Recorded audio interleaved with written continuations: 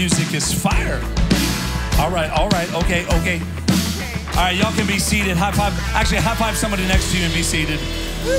And then look at your second choice and say, looks like you dressed up today. I'm glad you dressed up.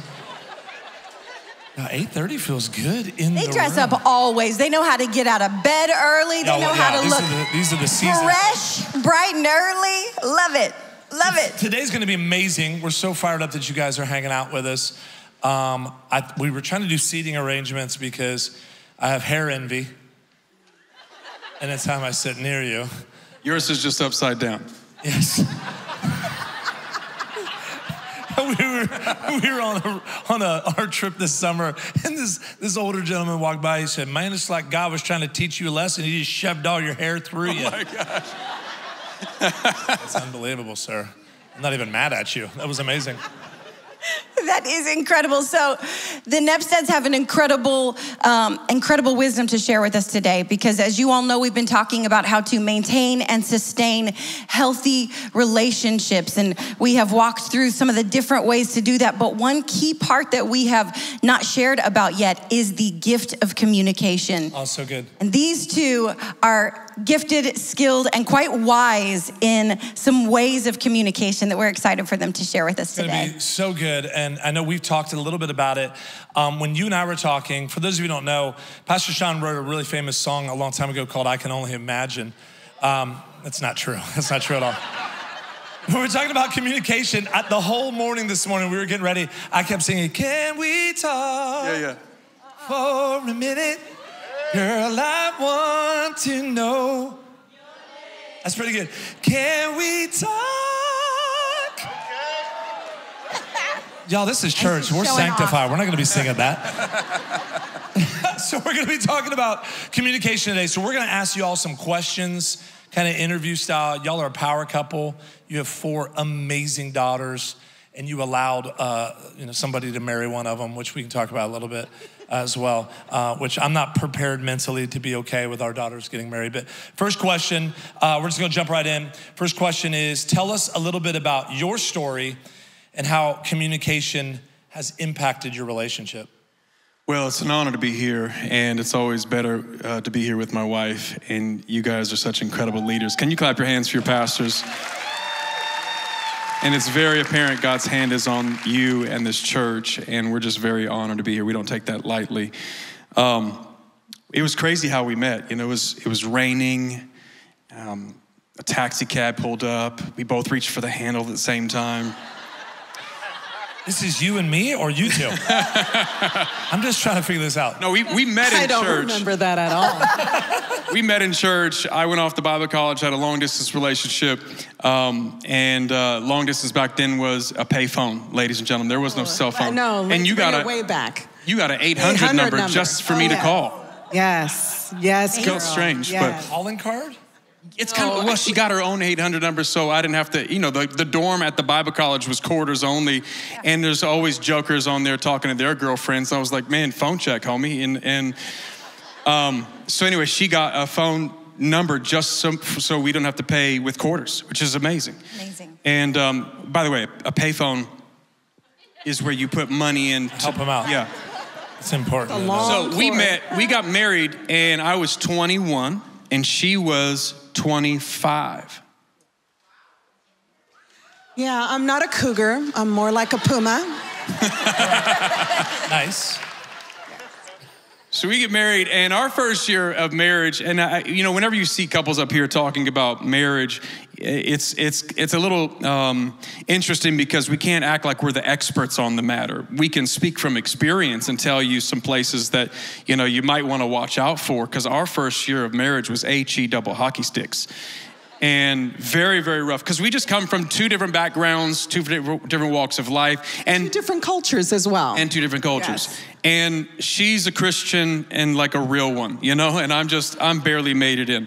And the Bible talks about 2 becoming 1, and we always think like it's 2 people running through the lilies like, it's like 2 Mack trucks coming at 70 miles an hour with all of your baggage and your luggage, and everything looks good at first, but then you realize we have very different personality types, very different. The Bible, a lot of people say opposites attract. Well, before opposites attract, and then after marriage, opposites attack. That's what happens. That's hilarious. And here's how many of you are morning people? Raise your hand. Morning people. All right, night people. Night people. Okay, raise your hand if you married somebody who's your opposite. Yeah, Diana, I'm a morning person, so I go to bed at 9:30. Like, what's there to do after 9:30? So much. And we get married, and she's like, we're gonna stay up and talk all night. I would fall asleep. Yeah. It's 9:30, and I wake up multiple times. She's weeping, like, you don't love me, you don't want to talk to me. You don't understand me. Yeah. Yes. So, this goes on for weeks. So one day I wake her up at 5 o'clock in the morning. I said, I want to talk. So now we talk at noon. It's like at noon. But here's the truth. You guys have ants here in Texas, like fire ants that are on steroids. Yeah, real deal. But here's what you do. There's two types of people when it comes to ants coming in your house, all right? Number one, there's the attacker. You attack immediately with Raid. You're spraying Lysol. Anything you can find. Yeah, anything. And then there's the one who just thinks, man, I'm just gonna let them take what they want. Hopefully they leave. There's the one who attacks and the one who avoids. And usually these people get married. Oh, that's good. Write that down, actually. Write that down. One who attacks, one who avoids. So some of you are the avoider. Mm-hmm. Some of you are the attacker. You want to deal with it all right now. Yes. That was her. I'd be the avoider. On the table, yes. Yeah. You want to talk about that? I just want to avoid it right now. I think for many of us, and myself including, I came from a culture that's and a lot of kids in my family. Like, there's 9 kids, and you have to fight for your right to say something. Fight for your portion. Fight for your place in the family. And so for me coming into the marriage, I was the spicy Latina, Nicaragüense through and through, Central American, orale. Okay, So when I came into the marriage, it was, quiet at first, love God, submit to your husband. All right, okay, I'll yield a little bit. And as soon as we got married, it was door slamming. It was, frustration. And I wanted to deal with it that evening. And he was the avoider. He would get silent, look at me, walk away, and that just got under my skin. How many of you are like that? It just don't go silent on me. Just don't go dark. And so for me, it was that demonstrative, yelling, screaming, slamming doors and all of that.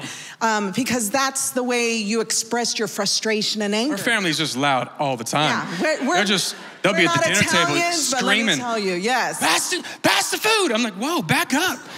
Why are you angry all the time? We're not mad at each other. We're just loud, you know? I'm like, I'm Caucasian. We don't... I'm kidding. My dad was a yeller, and so her family was a yeller, and I couldn't take it emotionally. So I honestly said, babe, we're grown-ups.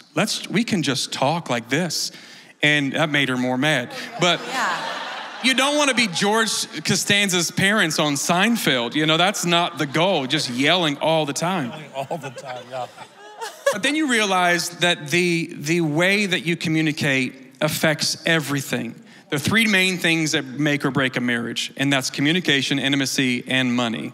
And by far, the most important is communication, because you don't want to be intimate with somebody that you have walls up with. Right. And the money's going to get funny real quick if there's not communication. Right. And so we began to try to figure out what communication looks like for us. And many of you don't have good models. And so we get our model ship from TV and movies or our parents, and many times that's not healthy. Right. And it's frustrating because there's no class in high school on communication or relationships. And money, there's none of this, and we all have it. So we're kind of winging it. You get married and you wing it. And so our first year was very, very difficult. And you have a lot of game at first, guys, when you're trying to get your wife. I mean, you got game. And then something changes, Beforehand, here's when we would date, I'd take her out to dinner. I'd be like, girl, get whatever you want. Steak, lobster, I got you. Like literally. And then 3 years in, you're starting to find yourself frustrated. Like seriously, $8 for a lemonade? Can you not just order lemons? We got water and sugar on the table. This is ridiculous. $8. Like guys, come on. You used to be Mr. Casanova. Now you're just Mr. Sit on the sofa. Nobody's lifting their hands. They're like, $8 is ridiculous for a lemonade. You end up, you stop investing in your spouse once you are married. It's really good. And that's so dangerous because you're going to get out of your relationship what you put in. It's a good word. Oh, that's so good. Can you say that again? There's a danger in that. I hope everybody hears that, is that the tendency is to stop. You say it again. I don't even know if I remember. Did any of y'all get it? You're gonna get out. Stop investing in your spouse. Yeah, the moment you stop investing in your spouse is, if you want a good return, you have to invest. Yep. You business people understand that. Like, who did not invest in Google? You've never invested in Google? Raise your hand, Ray. Guess what? You didn't get anything from Google. Right. And it would be as crazy for you to approach a stock market and be like, I haven't gotten any dividends. My stock hasn't risen at all from Google. Well, you never bought Google. Yeah. Why would you expect a return? Goggle. Well, James chapter 1, verse 9. Let's throw some scripture at this, all right? The Bible says, know this, my beloved brothers. Let every person be quick to hear, slow to speak, and slow to anger. Oh, don't elbow somebody. But scripture is replete with the subject of communication, how to do it effectively. Let no corrupt talk come out of your mouth, Ephesians 4:29 says, but only such as is good for building others up. That means if you don't have something good to say, don't say it. Force yourself to. That's what we've heard all our lives. If you don't have something good to say, then don't say anything at all. But you can say a lot without saying something. I ain't gonna say nothing. You just said a lot. Right, that's true. If you can't force yourself, if you can't find something to say something kind about, force yourself, dig deep. Like you can find something to encourage and build up and lift up, that it may give grace to the one who hears it. Many of us struggle with communication, and our first year was really rough. If I can be a little vulnerable, all right? I hate talking about it, but I'm gonna do it anyway. I wasn't a great husband the first year. And so I had a very different view of how we should live together. We get married, I'm in ministry, I'm a youth pastor at the time. She's worship leader, and we know how to do ministry, but this isn't working at home. So she would cry and I just wouldn't understand. She would get mad, I wouldn't understand. I had a cold heart, I guess. Well, there's an old encourager named Zig Ziglar who I was listening to some sales tapes, like he has some great leadership lessons. And he says, the amount of energy you spend in outside relationships, you should spend that and more for your spouse. And I had to pull over. I lived in Texas at the time, and we were about to help somebody start a church, but I was working a sales job. And I remember the Holy Spirit took me back to a moment where I literally was sick with the flu in the summertime. So it's hot, it's 149 degrees, and I have my suit on. I'm literally gagging in the parking lot. I'm dry heaving. I have the flu, I'm getting sick, but I cinched my tie up because I gotta close the deal today. It has to be today to get this commission check. I walk in, I put the face on, how you doing, Shaun Nepstad? And I close the deal and I get that commission check. And to this day, I don't even remember what I spent it on. And the Holy Spirit said, you're gonna invest all that time and energy into a relationship like that for some measly commission check. And then you go home after your wife's been with the 4 girls under the age of 2 all day, 4 in diapers, and be like, what's for dinner? It's interesting because we will talk to other people, but we would never talk to them the way we talk to our spouse. So one day, and this is where it's hard. She didn't cry all the time. I don't want to make her out to seem like that, but she was crying one day and she just looked at me and she said, Shaun, there's no honor And I'd have hit you because she was right. I wasn't communicating to listen. I was communicating to be right. Communication is not mutual talking, it's mutual understanding. Communication is not mutual talking, it's mutual understanding. And you can jump in anytime you want, babe. But for us, there was even a moment where we were having we don't yell, but we will have some intense fellowship. we were having some intense fellowship, and we were going. I don't even remember what it was about. Do you remember? Yeah. But don't tell them. Okay. I guess I don't. You don't remember, right? All right, so we're arguing, and it's back and forth. It's a pickleball match, just back, forth, back, forth, back, forth. And then I stop. The Holy Spirit he's like, what are you doing? And I stopped. The way I did it, it almost sounded sarcastic at first, so I had to over-explain. I said, hold on. Pause. I haven't been trying to listen. I've just been trying to get my point across. Could you start, let's start from the top again. And I said, I'm not saying this to be sarcastic. Could you start from the top again? I'm not gonna say anything. I just wanna try to hear where you're coming from. Do you know what that did to the whole situation? Most of us, we're fighting to be right. We're fighting to be heard. Can I talk? Can I say something? Like, you're not even thinking about trying to understand. You're just waiting for, like double dutch, waiting for a moment to jump in and attack again. And then even if you win the argument, many times we take those of you that are better with your words in the relationship, you take their silence as agreement. Just because you beat the argument doesn't mean that you won. You wanna jump in on that? Yeah, I think like many of you, I'm sure this story resonates with you. We've always heard the Christian romance, the Christian ideal of what a family looks like. We can behave behind closed doors ruthlessly and ferociously with our loved ones, but out in the world, we give this illusion like everything, we have it together as a couple, and that is not true. And so that was my experience as a kid, as a daughter in a family that wanted to love God, but there were things at home that just didn't line up with the Word of God. Does that resonate with many of you? And so when I got married, to try to emulate what I saw at home, we realized, that there are things in our world that just weren't congruent. They weren't running in parallel lines. And we just determined for ourselves that we weren't going to be crazy. We weren't going to speak at a certain level. We weren't going to use generalities when we're expressing our frustration with each other. What do you mean by that? Maybe explain. Like, you're always. Or you never. You never. All those blanket statements. You blanket every scenario. Yes. It's one word. Exactly. And you do such a disservice for your spouse when you use those triggering words or the words that amplify a whole lot when you're trying to diffuse an argument.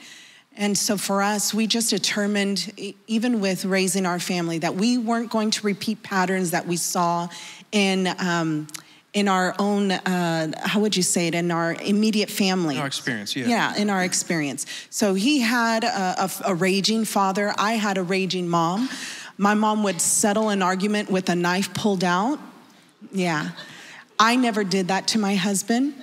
Let me put it this way. It sounds humorous at first, but it becomes traumatizing as a young girl when you're running to the bathroom trying to escape your mother.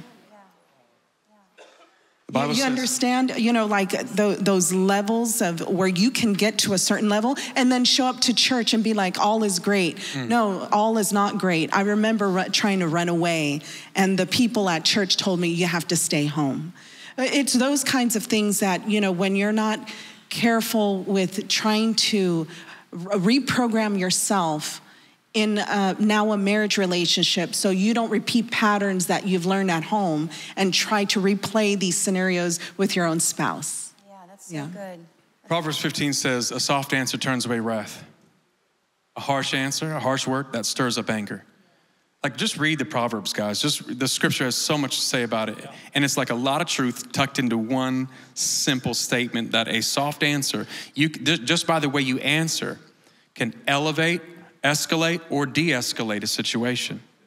Here's what another verse says, Psalm 141. Set a guard over your mouth. Keep watch over the door of your lips.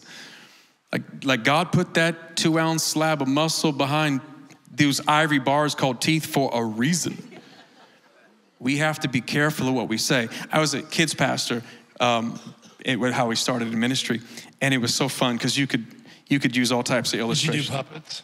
Matter of fact, I did the puppets all by myself. Yeah, it's impressive. This was before we built the team. Remember the Velcro? Yes. Well, I didn't have a lot of resource at our church. God bless this church. It was the Shaun show. So it would be me by myself, 0 other volunteers, and I would flip a table over on the side and do both puppets. And we had some bad kids, just 100 kids on metal chairs, on concrete, just, yelling at me like, why your puppet only got one eye? I can see your hand. I'm like, y'all are going to hell anyway, just shut up. Frustrated kids pastor. No, your kids are not going to hell. They paid you Let me clarify compliments. that. You didn't actually. Yeah. And their parents come Communication, baby. Parents pick the kid up. Your kid was an angel today. Yeah. See you next Sunday. All right, here's one illustration I use, and this was passed down from my mom. We played a game with these 2 kids, and I said, all right, here's 2 tubes of toothpaste. Each of you have one. On the count of 3, let's see who can get all the toothpaste out of the tube. Ready, go. And it was probably 20 seconds, and they got all the toothpaste out of the tube. And the kid who got all the toothpaste out first felt so excited. And I said, all right, now put it all back in. And they all looked at me about the same way you're looking at me. And then I turned into a sermon illustration and said, that's your words. Good. It's easy to come out. You cannot put it back in. We have a process that we've had a process since we set our vows 18 years ago. Don't always apply it, but it's always in the forefront of our minds is think twice, speak once. Mm-hmm. And one of our fathers in the faith taught us about that because of that. Because what you say, Job 22:28 talks about saying things and it's establishing good or bad things. And so think twice, speak once is been a motto of ours. So I was telling my 13-year-old yesterday, he was just talking about one of his siblings. And I said, hey, watch your words. Think twice, speak once. He's like, yeah, you're right. So he started like, what is it called? Shorthand, what is it called? When you cryptic say things, what is it called? Piglat? Piglat, he was trying that. I was like, that's shortening the words. It doesn't mean you're saying less. I do think one thing, though, aside from the Pig Latin, that was really important about what you just shared there was something that I think we so often don't think about is that we have ways that we have been patterned to communicate in life. Yeah. And we bring those patterns that we have into all of our relationships. And sometimes we don't recognize it until we do that Mack truck moment where you smack into the relationships that you are committed to. And you have that moment to recognize, well, I want to stay committed to this relationship or I just want to move on. Yeah. And if we're talking about friendships, that's a pivotal moment. If we're talking about dating relationships, it's pivotal. But when we're talking about marriage, it's a game changer for life. Because you can do one of 2 things, and you can either find the solution together and allow Jesus to heal some things, maybe that have been there that Pastor Diana spoke about, or you can continue doing what you're doing and be right. But there is a solution that will bring a healthy relationship and another one that will only bring more pain.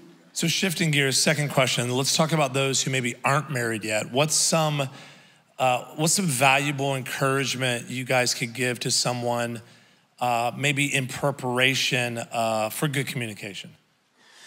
Several things. 1, don't marry a Christian. Wow. I don't know if that's Listen, right. Hold on, there's a pause, strategic pause. Marry a godly person. Okay, good. Because being a Christian is free. Being godly takes work. That's good. Did y'all get that?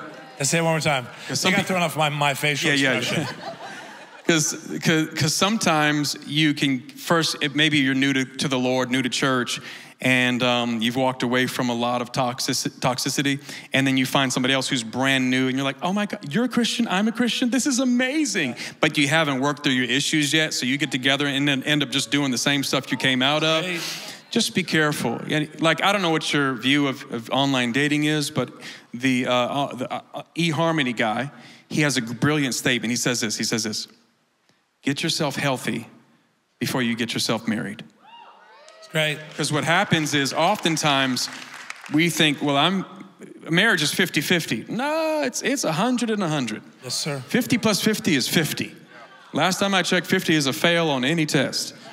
Like, you become a whole man in Christ by yourself with the Lord, and then God may open up the door to a whole woman. Because if you're half a man, you're going to attract half a woman. If you're half a woman, you will attract half a man. And then you'll wonder why. We attract who we are.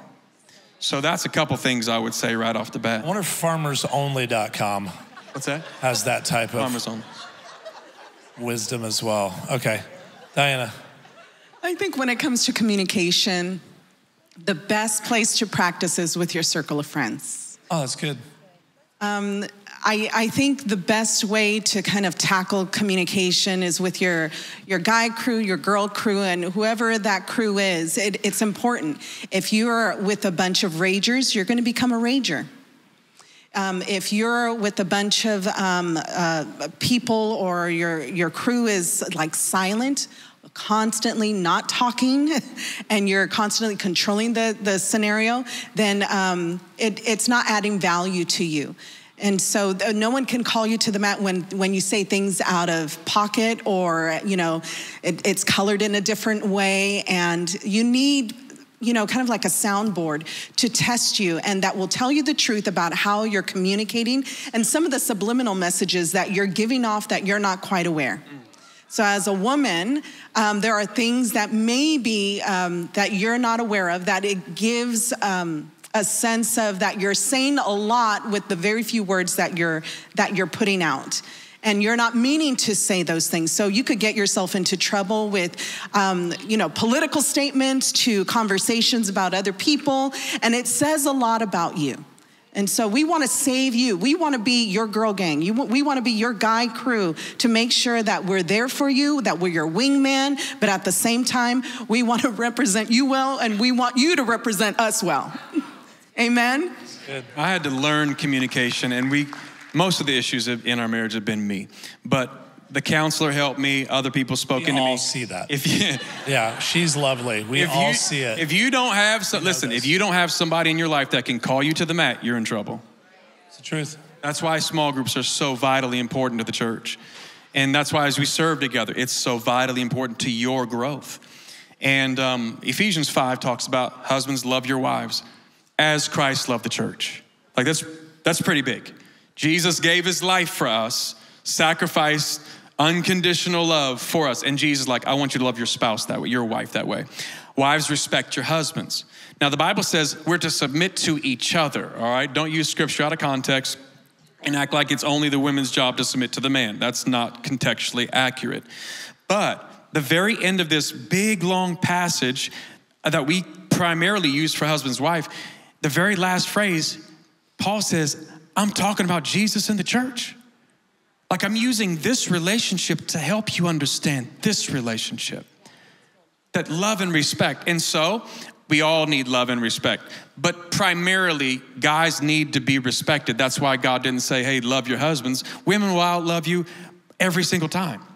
But loving your husbands. What I wasn't doing was I wasn't loving her the way she needed to be loved. I was coaching a couple one time, and you'll get this right away, where she was screaming, he doesn't love me. And his response was, I put food on the table, don't I?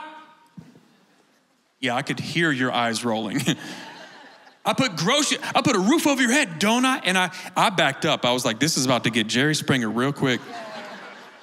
But you understand, to his defense, he was trying to love her in a way that he felt she wanted love. It just wasn't the way she really felt loved. So she's dying over here saying, I don't feel loved. Most of the problems with communication, it's like the cell phone towers are down. And our gift is just to help get the cell phone towers back up. Let's just get talking again. So, what are the 5 love languages? You can get a couple books. One is called Love and Respect. It's a great book. Another one's called The 5 Love Languages, and that's a great book because it talks about we all feel love differently. There's words, there's gifts, there's touch and affection, acts of service, and there's quality time. So many of you have that, and it's not wrong. It's just different, all right? My wife has all 5. She just needs it all. Yay! But real quick, to the love language, we actually have a couple that's at our Katy Cinco campus. Years ago, we've known them for a long time, and they'd be driving along, and she'd reach over. No, it was the opposite. He'd reach over and rub her neck, and she'd be like, okay, I'm good. And he's like, what do you mean? And then she'd rub his neck, and he'd be like, all right, okay. And they discovered their love language. She's not a big physical touch, versus I think most guys are.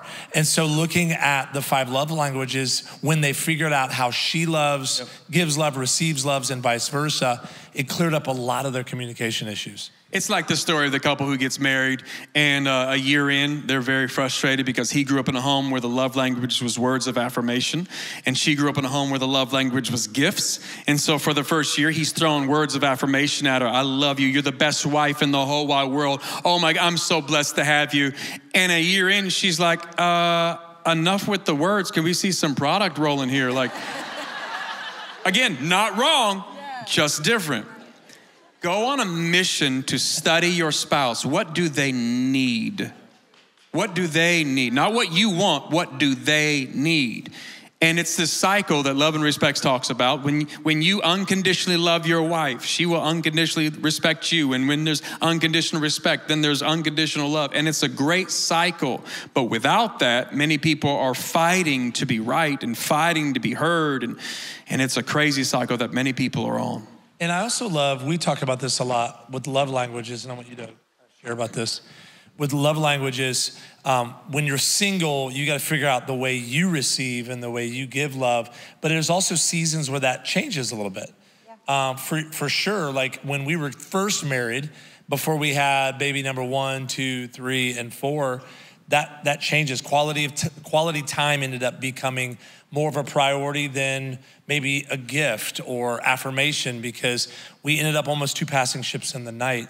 But real quick, speak to the single side of it, but then also maybe how that changes in seasons. Well, the benefit of this conversation, aside from all of the benefits, is that, as you just mentioned, it's really important that we understand our own love language, but it's especially important that we understand the love language of the person that we're in relationship with, because what Pastor Daniel is talking about is that as we grow and as life changes, as children come, as we walk through different seasons, the way in which we receive love can change as well.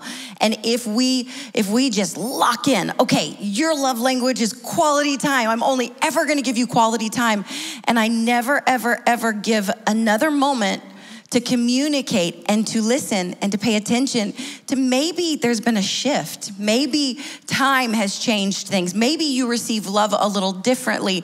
And if on my side, if I'm trying to do everything that you in the past appreciated, and now I'm feeling some pushback, it's gonna hurt my heart because I'm trying to love you. But if you didn't pause to communicate and you didn't pause to listen and see where the person you're in relationship with is right now, then you might find yourself in another trap that says, you don't love me, you don't respect me, but you just don't know me today. You're still remembering who I was 10 years ago, but come with me in relationship. You gotta grow in relationship. Yeah, so I'm sorry to No, go. I was just gonna say my love language is still shoes. It's never changed. I like that. It's the 6th love language. It'll continue. Keep going. So when we first started off, I was a big gift girl. That's how I was trained to be loved with gifts, like the Barbie dolls as a little kid, awesome. Barbie dolls in a marriage, not so. Okay, so when we got married, he was a lot of words of affirmation, affection, but that wasn't my love language. And so I got a little frustrated. So I turned around and tried to express to him my love language, so he felt my love, but he was getting frustrated because that wasn't how he was taught and trained to be loved.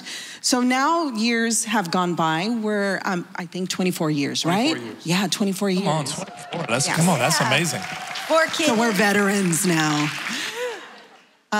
So I'm happily married for 18. Yes, it's good to be honest. So now he receives affection in a different way, or love, or my expressed devotion to him. But for me, now I'm approaching 50, affection and love and my love tank needs to be filled in different ways. So now it's the adventure. Now it's going on road trips. Now I still love gifts. I still love a Tiffany box. Hello, everybody. But I love the fact that he loves being spontaneous with me. And those will shift. So the base to what I'm saying, like the bottom line is this, is that you as a man, you as a woman, you will change. And that's the wonderful thing about the human experience. I love it when people evolve, they change, they grow, they flex, they learn new things. And then you get to express that journey with your partner in crime, which is your spouse. And they get to explore a whole new world about you. And you get to teach them and take them on the journey with you. So if it's cars, my husband is all about cars. Fast cars, it's awesome. Will I drive in one? Probably not so much. But I will watch him from the stands as he goes, at whatever speed his heart desires. But for him, he loves it when I enjoy an opera. I love operas. And you're a brilliant opera singer. Oh, you're very kind. We might pull that out at the 12:30 if y'all show back up. Oh my gosh. But he loves that part about me. And he'll go to a show and not understand the foreign language that it's being sung in. I think they're just speaking in tongues, and it's amazing. Yeah, spiritual. But what I'm trying to express to you is that don't stop yourself from growing. Don't stop yourself from studying your partner, studying your husband, studying your wife, studying your fiance, because they won't be the same. Yeah. I promise you. And let's get real practical, all right? We have a few minutes left. Let's get real practical. Husbands, wives, get a phone out, get something to take notes with, and write down 3 things that you need from your spouse, all right? Write this down.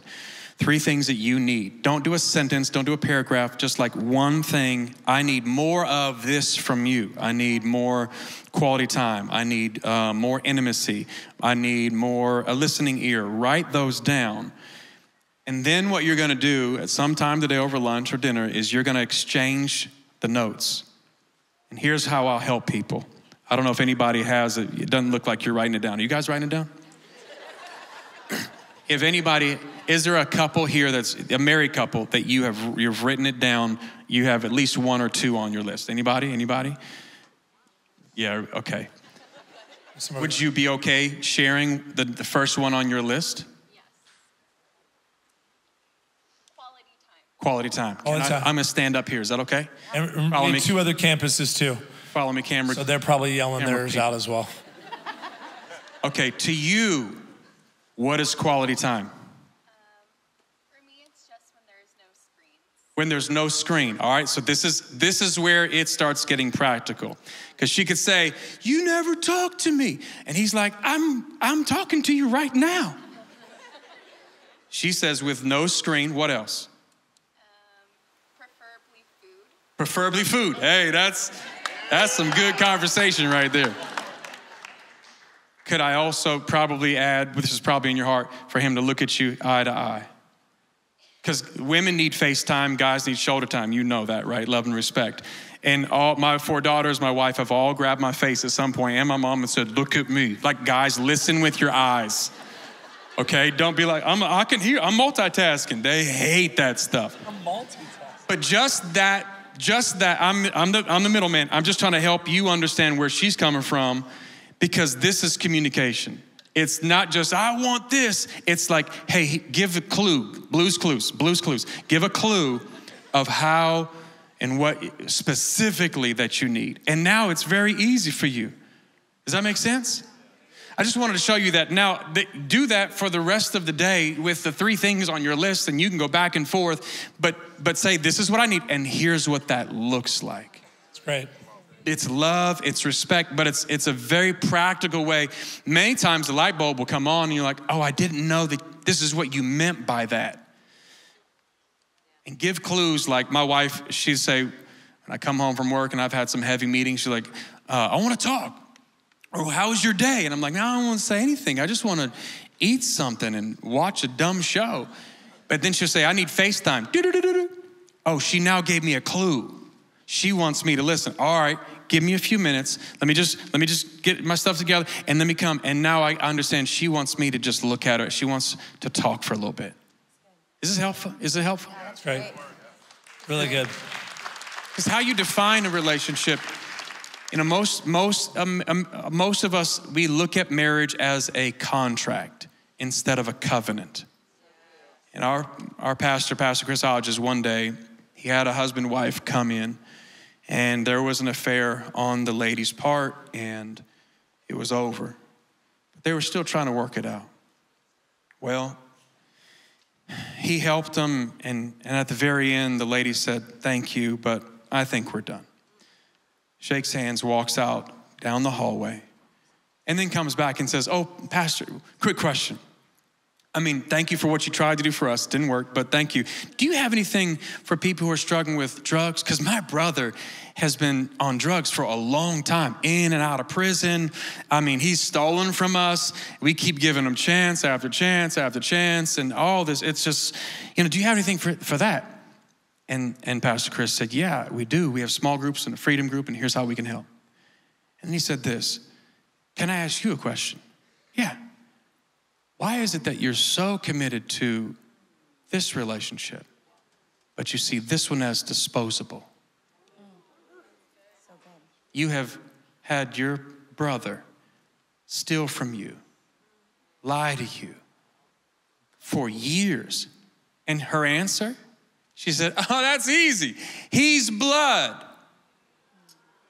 And very quickly you realize you have defined the relationship differently. Wow, that's good. We define marriage as a covenant, not a contract. It's a covenant before God, for better or for worse, till death do us part. And I would encourage you to get some counseling, get some help, get in a small group. But lastly, I'll say this. I played basketball. Not very well. And I was so good. I mean, would have went pro, but I was called into the ministry. Pro community college. It's fine, keep going. Anybody who's ever played basketball, you know this to be true, all right? 100%. There's been a loose ball, and you go after that loose ball, and you're grabbing it, and you're swinging elbows, and there's everybody else is grabbing it too. One time in a game, we're swinging. Another guy, he's grabbed the ball too. We're all swinging, trying to fight to get the ball, and then somebody on the sidelines yells out, same team. You're on the same That's so funny. team. Yes. We're fighting, throwing elbows. Can I just be the guy on the sidelines of your marriage today? With all the misunderstanding, with all of the hurt, with all the yelling and the arguments. Let us be the people on the sidelines screaming, same team. Don't fight to be right, fight to understand. That's good. Come on, let's give God praise. This is what I want to do. Can y'all pray? Just pray for families, pray for marriages, pray for individuals who are preparing right now, maybe to get engaged, or maybe they're Maybe they're single and secure, or maybe they're single and it's complicated. Can y'all just speak a blessing over relationships and pray over them? And then we're gonna give you an opportunity. The reason we gather weekly, the reason why our incredible dream team shows up at Katy and at Woodlands here at West Houston, Tanzania, and across literally the nation, what we do to set up and set up lights and sound and put chairs in places because we want you to have an opportunity to know Jesus as your personal Lord and Savior. We truly want you to know God, find freedom, discover your purpose, and make a difference. And we really are better together. And I'm grateful for series like this because it's more than just a self-help moment. You can Google self-help. You can download an ebook or buy a book and figure out that. This is a set-apart series to help us grow in relationship and also grow in relationship with Jesus. So can y'all pray, and then we're gonna also give that opportunity. So if you're across campuses, I want you to reach to your spouse, your fiance, your significant other, and just hold their hand. And we're gonna do this together. And just say with me, Lord Jesus. Holy Spirit, I just thank you for the relationship, the connections that you brought us into. Thank you for knitting hearts. Thank you for knitting minds. Thank you for binding us as one. And for those of us that are going to begin to cross the threshold, Lord, I pray just the wind in their sails of blessing, encouragement, growth, teachability, and flexibility in their spirit as they grow to be one. Father, I pray for marriages. I pray for those who came in with angst in their hearts, frustration. Maybe they're on the brink of a divorce. Maybe there's papers already served at the dinner table, Lord God. And I'm asking, Lord, would you do it again? Would you breathe life again? Father, rescue hearts, rescue minds. Let them think of the children. Let them think of what they want to pour into the next generation. I pray that things and the walls would come down and hearts would be mended once again. Do it again, Lord Jesus. And Father, for those that just want to be better, I pray that you will give them the tools, the insight, and the wisdom from heaven, that we're kingdom culture, that we're kingdom families. And Father, we're wanting to do the best to our ability to love our spouses, to love our husbands, to love our wives. And Father, and we will produce a family, build children's hearts to see and to know what the love of the Father and the love of a mother looks like. Lord, we thank you, we honor you. We pray that your glory and your hand will rest upon this house and upon the marriages and the families in Hope City. Lord, we love you so much. In Jesus' strong name we pray, and all God's people say amen. Come on. Can we give it up for Pastor Shaun and Pastor Dianna Nepstad? Come on, y'all are a gift. Thank you. And maybe you're here this weekend, and we just said it a moment ago, but maybe you're here and you say, the truth is, Daniel, Jackie, the truth is we don't have things figured out because we're not leaning into the presence of God. We're not in relationship with Jesus. I'm gonna give you two opportunities today. The first one is you wanna know Jesus as your Lord and Savior for the very first time. Maybe you came in today, maybe somebody invited you, maybe you're watching online, and maybe there was moments that stood out today that got your attention, but the foundation of all of it is Jesus.